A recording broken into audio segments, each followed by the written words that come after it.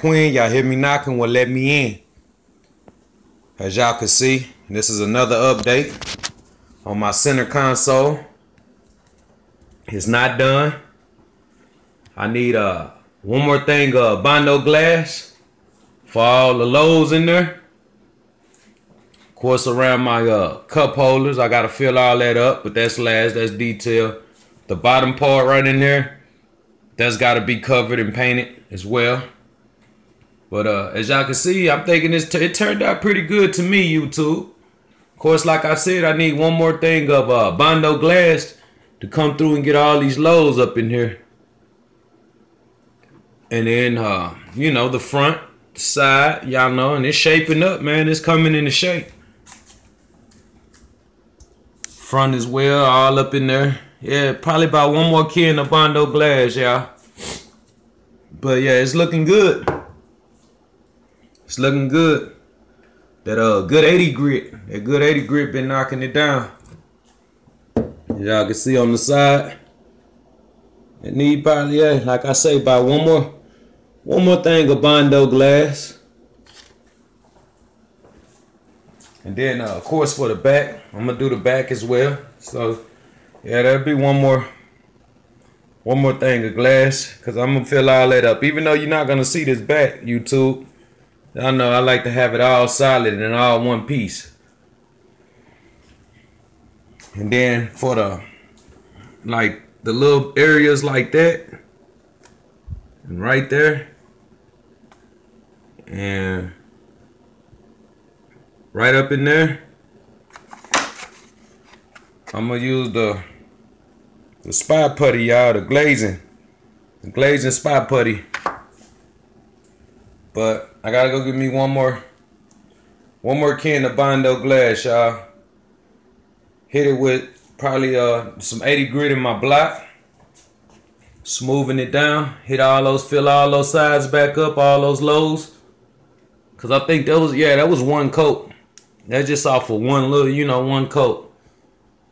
And y'all can see the little exposed wood right up in there. Then I'm gonna round those edges off a lot more better than what they are.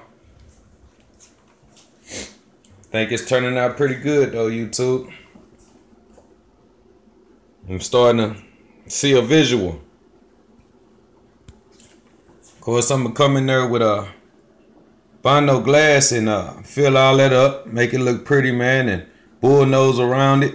We got a good little circle, a nice little cup holder circle with that little rounded off right there on the corners on both sides as well.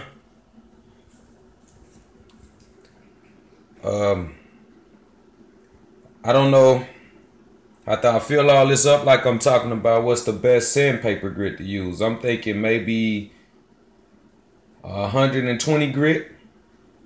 That's from with 80.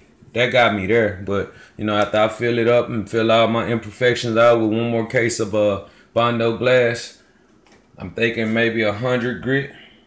If y'all know the best to give me that smooth finish before I prime it and put my glazing putty on, what's the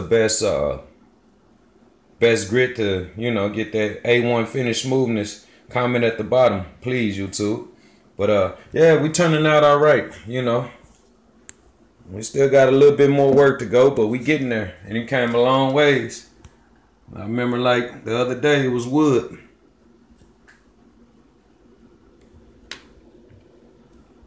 But yeah, one more can of Bondo glass, and all those old craters, I call it moon craters because that's what it looked like, I guess. And one more glass will fill in all that, and then I'm gonna put that block on and hit that 80 grit on it, and it's gonna be smooth as the smoothest part as you see on here. It's turning out pretty good, YouTube. It's turning out pretty good. See, I'm gonna have to go in there. Even though in the back, how I got it set up, I can adjust that. And then it's like the back, it has caps. So those are not tight, those are just sitting in there just to see how it look. But from the back, you got these and you screw it in from the back. And how I cut it when I made it, I don't know if y'all can see. Y'all see how it's kind of countersunk in there?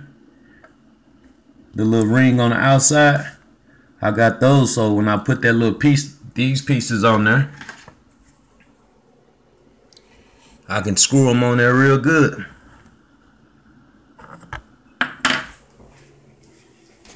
But yeah, YouTube, that's what we looking like. Next time y'all see it, I should be pretty much done. It should be at least prime. Got my little prime or whatever. But alright, YouTube, till next time.